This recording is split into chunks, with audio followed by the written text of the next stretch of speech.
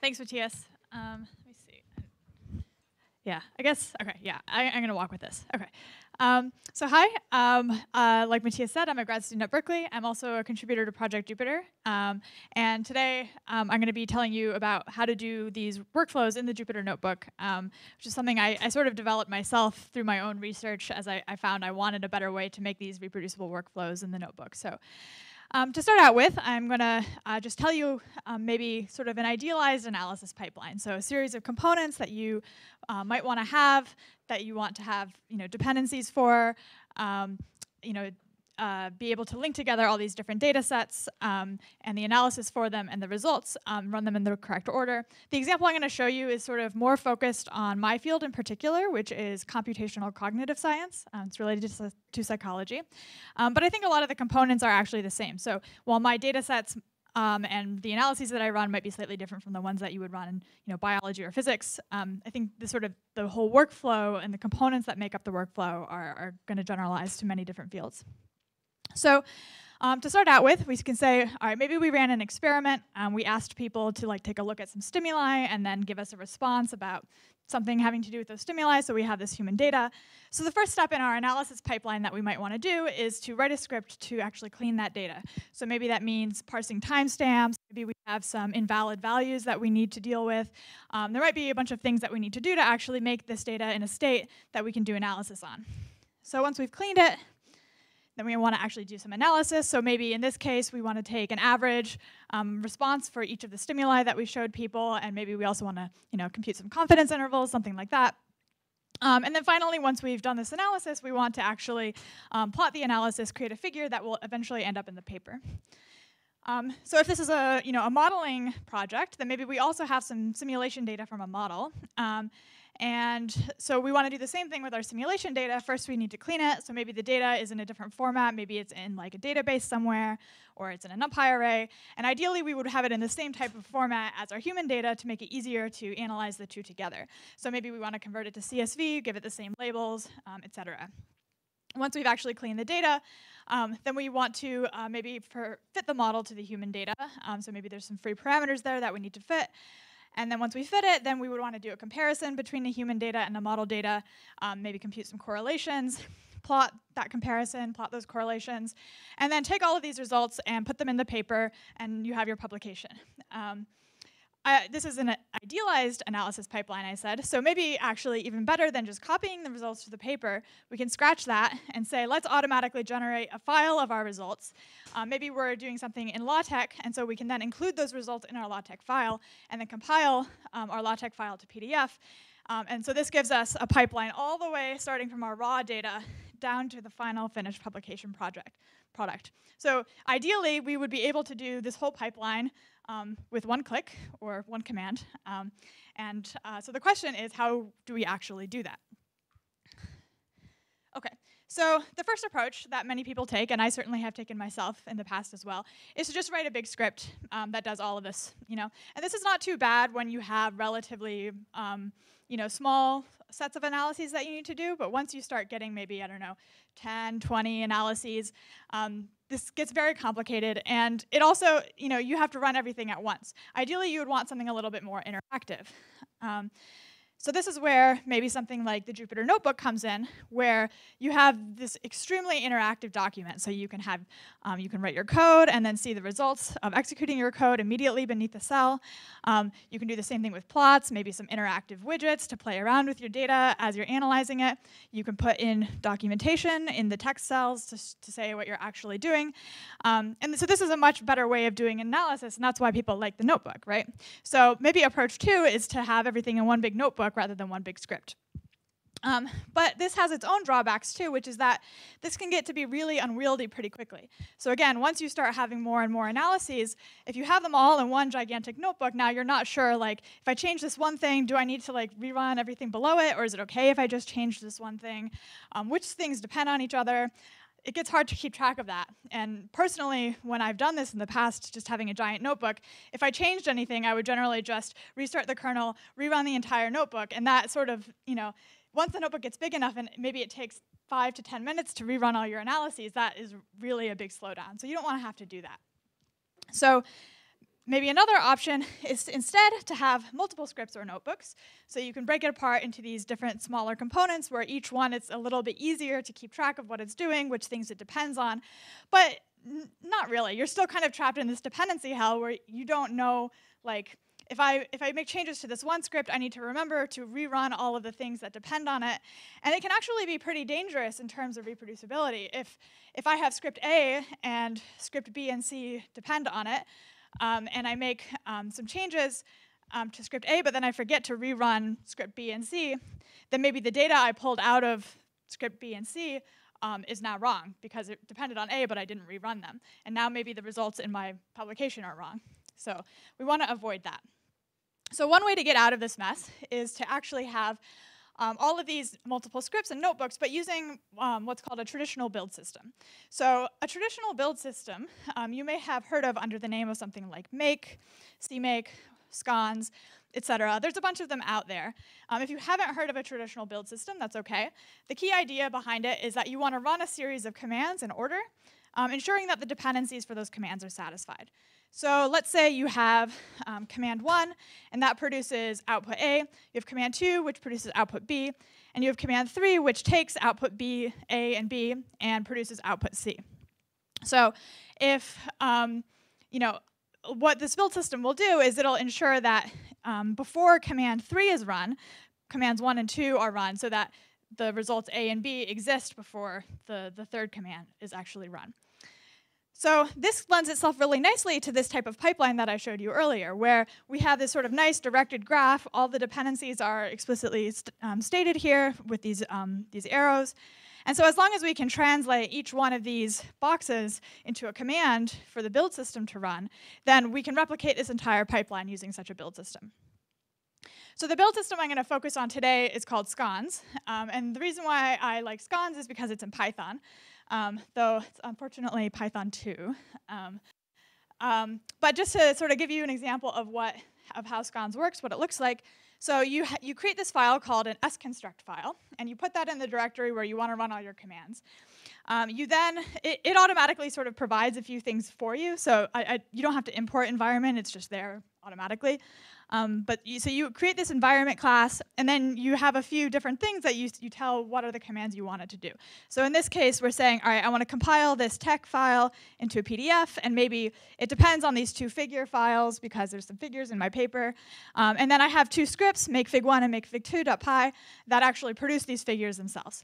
So when I go and then run scons on the command line, it'll read this file and determine what needs to be run, which is makefig1.py, makefig2.py step for the paper. It'll run all of those things in the correct order. Another cool thing about these types of build systems is that they will only actually run what's needed. So if I were to then go and make a change to makefig1.py and rerun scons, it will rerun makefig1.py and it'll rerun this paper compilation, but it won't rerun makefig2.py because that's already been run and the result is already there and it's already up to date. Okay, so to take a step back, we were talking about running notebooks, but notebooks you typically run in your browser. So how do you actually integrate these into a build system? Well, luckily for us, notebooks can be commands. So there's this utility called nbconvert. And nbconvert is a really versatile, awesome utility. So it can do more than execute notebooks. You can use it to convert notebooks to HTML, to Markdown, all sorts of different formats. But the way that we're going to use it is just for executing. So we run Jupyter nbconvert --execute. We tell it we want it to go to the output format of notebook.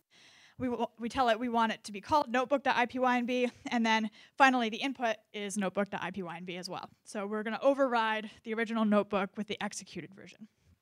And so we can take this command and create a custom build rule for scons. So here we have this function build notebook, and that just takes this command I showed you. It calls it using the subprocess module. And then given this function, we use env.command. We tell it it's going to produce notebook.ipynb. It's going to depend on notebook.ipynb and maybe some other data files. And then the command to actually run is this function we just defined. So then you would run scons. It would run your notebook for you. Everything's great. That's awesome. So that's how you can do these multiple scripts and notebooks with scons.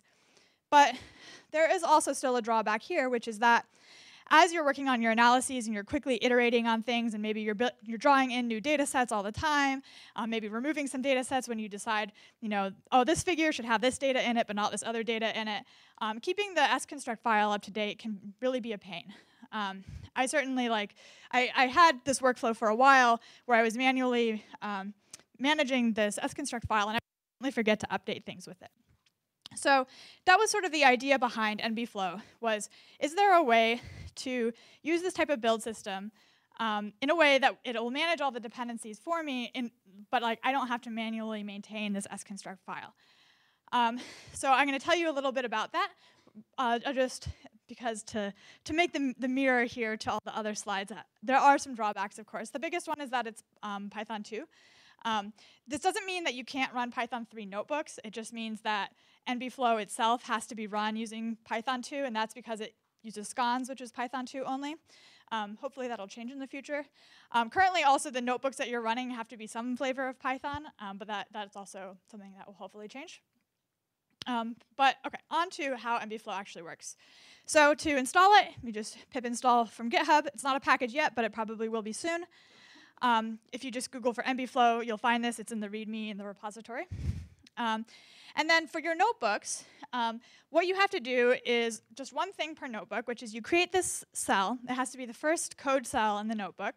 And in this cell, you define these two special variables, depends and dest.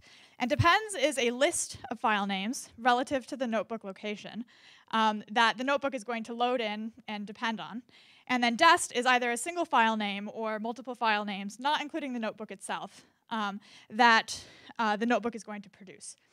And so if you include these things in this first code cell in the notebook, then all you have to do in your sconstruct file is import this setup function from nbflow.scons, and then run setup with your environment, and then the directory that contains your notebooks. And then nbflow will automatically go into that directory, look at all the notebooks, look to see which ones have those special variables in the first cell, automatically construct this entire dependency tree, and then run everything for you. So it works just the same as before. You just run scons, and it goes, finds all your notebooks, runs them in the right order, and everything is awesome. So that is kind of the basic idea behind nbflow. And the reason why I like this is because it really reduces the overhead. All you have to do is remember to update the thing that's in the first cell of your notebook, rather than going back to the separate file. It is still one thing you have to remember to do, but it's a lot easier because if you're working in the notebook, you're more likely to remember to change something that's in the notebook rather than in a separate file entirely. OK. So I'm going to now just go through sort of a quick demo of a pseudo real-world example. It's more than just a very simple toy example, but it's not quite a full real analysis. So I'm just going to take you through really quickly the components, and then I'll show them to you, and then we'll run it. So we can start by saying maybe we have some data called humanraw.json, so it's in JSON format. Maybe we also have some model data, and that's in a NumPy array. So we can first define a notebook called cleanHumanData.ipynb, and we're going to specify that it depends on the human raw data, and it's going to produce these results human.csv, so another CSV file. And the idea is basically that it's reading this in, doing some data cleaning, and then producing it as a CSV format instead, so something that's a little bit easier to work with.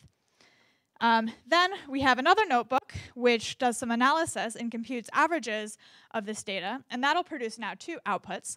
One is humanaverages.csv, so that'll be now these averages that we've computed, so not just the raw data, but the averages per stimulus, and also a figure showing these averages. Back to the model side now, we can have another notebook which cleans this data and produces a file called model.csv. And then finally, we have another analysis, fitModelParameters.ipynb, which takes in both the model.csv and the human averages, fits the model parameters to the human data, saves the results out as a text file and also as a figure. And then finally, we can compile our LaTeX document. So let me now show you how this actually works, now that you have a sense for the entire flow. OK, so here's our data, human raw.json, model raw.npz. I'll just show you, for example, the notebook for cleaning the human data. So here you see these first two cells again, depends on human raw.json. The destination is human.csv. So just run these. Print some stuff out. That's nice. Finally, we save it to CSV. We can save the file. I'm not going to show you all of the other notebooks because I think the cool thing about nbflow is that it will actually take care of running everything for you so that you can see it. But just to show you that they're there, here's the cleaning the simulation. Again, it depends on model raw, and the destination is model.csv. Fitting the model parameters, human averages. And now, just at the end of fitting model parameters, I want to show you how the tech thing actually works. So the cool thing about LaTeX is that you can define your own custom commands using the command new command. So you do / new command, you tell it the number of arguments that you want, and then you tell it what you want it to output. It's kind of just like a macro. It's not really a function. And so if we have our results in Python, what we can do is just create these new command declarations, put inside the new command declaration the results that we want, formatted as LaTeX, and then save these out to file. So, and then once we've done that, if I come over to the actual LaTeX paper, so I can include this tech file here, and then call these commands. So for example, model v human core is something, if I go back here, I've defined as this correlation. And here is the actual string that I'm using to write that out. So it's r equals whatever the correlation is, formatted to 2 decimal points, 95% confidence interval, lower, upper, etc. And also, of course, including the figures and everything too. So, okay, that's the whole pipeline. Let's see it work. So just run. Oh, I didn't show you the sconstruct file. Let me do that. Sorry. Because there's one difference here. So again, this is just importing from nbflow and then running the setup function that I showed you before. The cool thing about this, though, is because it's just built on top of Scons, that means you still have the entire functionality of Scons that you want. So if I want to say compile my paper too, it can do that. nbflow is not going to compile your paper for you, but Scons will. So what I'm doing here is just saying find all the results, find all the figures, and make dependencies of the paper on those things. So I can come to the command line and run scons. And you'll see it is cleaning the human data, computing the human averages, cleaning the simulation data, fitting the model parameters, and then finally recompiling the paper. And if I open the paper,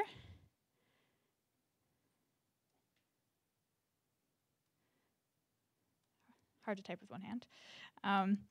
You see here, there's the figure, and the results are here rendered in line where we had those commands. And now, the really cool thing about this is if I go back to my notebook, so here, this is the fit model parameters notebook, and I refresh this, you'll see now all the cells have been executed. They all have outputs. This is the second figure. If I scroll down, you'll see there's the second figure, same figure. So this is really nice because if you're like, oh yeah, this figure in my paper, what was the code that maybe you submitted your paper for publication, you got it back 6 months later with revise and resubmit. All right, now I've got to remember what code exactly generated this figure because a reviewer too wanted me to do something with it.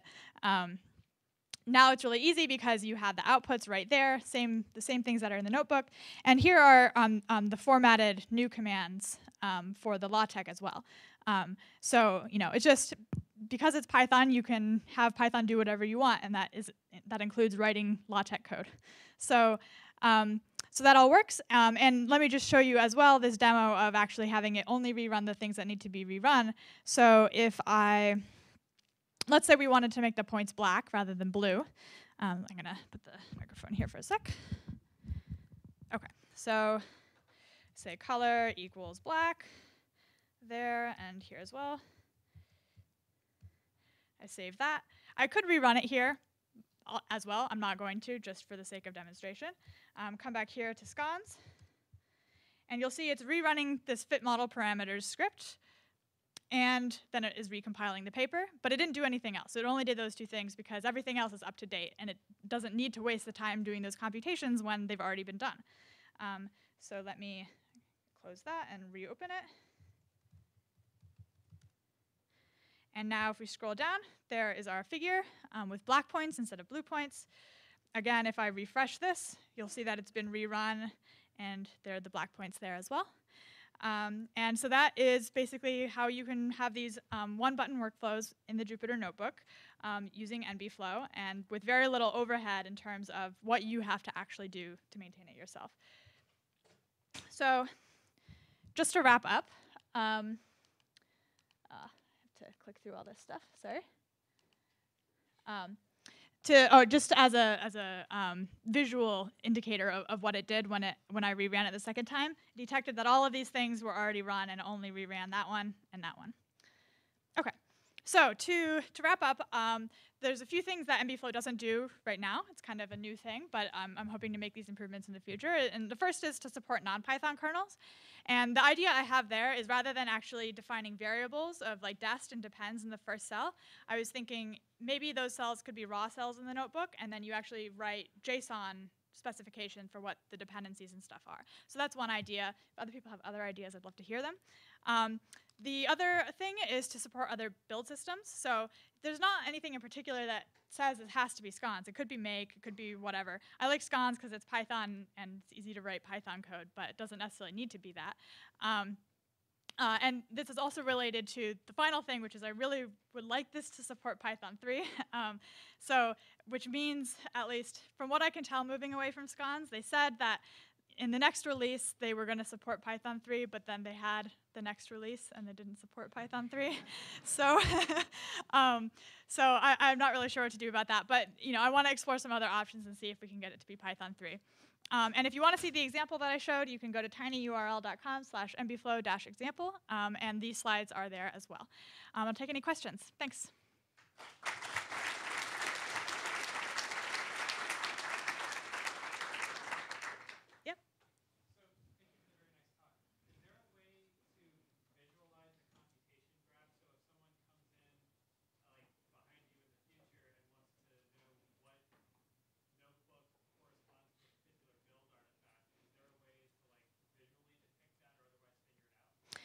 There's not a way. Oh yes, thank you. The question was, is there a way to visually represent the computation graph? And the answer is no, but it shouldn't be too hard to do. So actually, one thing I didn't tell you about is that nbflow is also a command line tool. So if I run nbflow analyses, what it'll do is it'll go into analyses. This is actually like what it's doing, pulling out all of the dest and depends and constructing all the dependencies here. So this will just output JSON. And so you could take this JSON and use it to create whatever visualization you wanted. So there's lots of graph visualization tools out there. So I think it would probably be not too hard to stick those two things together. Yeah, thanks.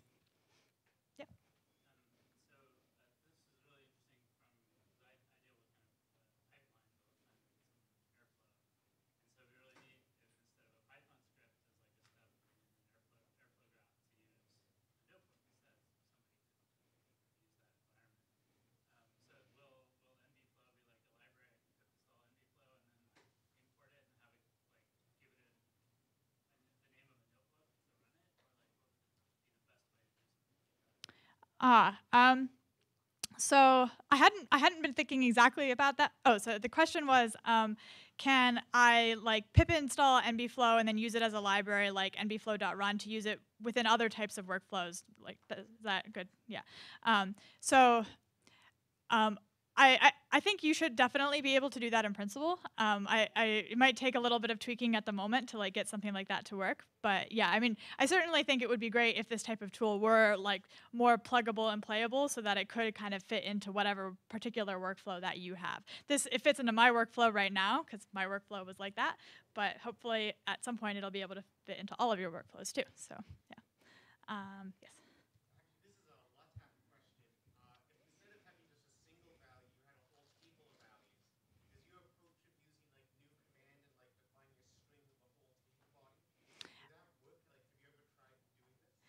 So the question was, can you define LaTeX commands that give you a whole table rather than just a single value? And the answer is, and the second part of the question was, have I done that?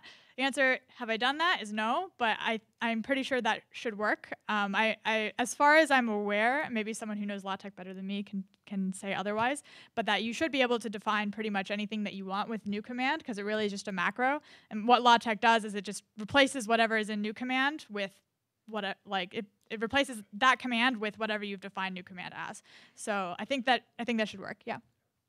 Thanks. Yeah.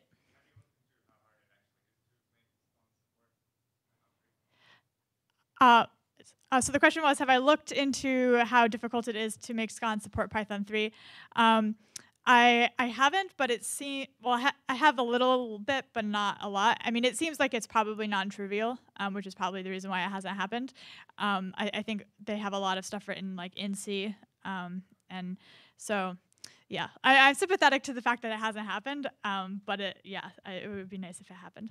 So yes. Yeah, so the question was, have I looked into moving to Make? And yes, I have, and I think it should be possible, but the problem with Make is that really, in order to make this type of workflow work, you would need to generate a new Make file every time and then run that Make file, because these dependencies are computed on the fly. So Scons is Python, so every time you run Scons, it actually repulls out all those dependencies and recreates it.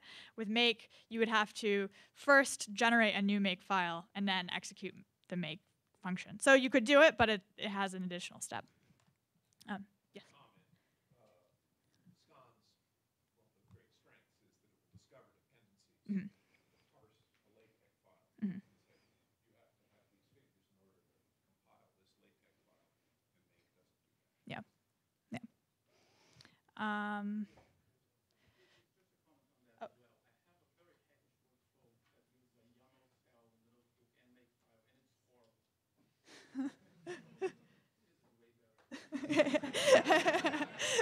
Thanks. Last question over here.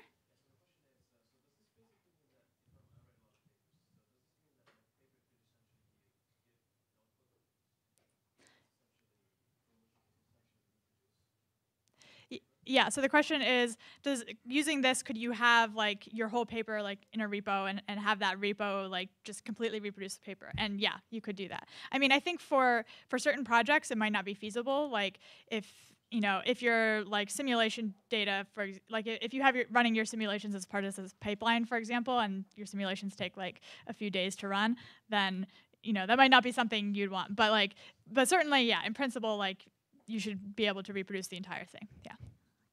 So, okay, thank you.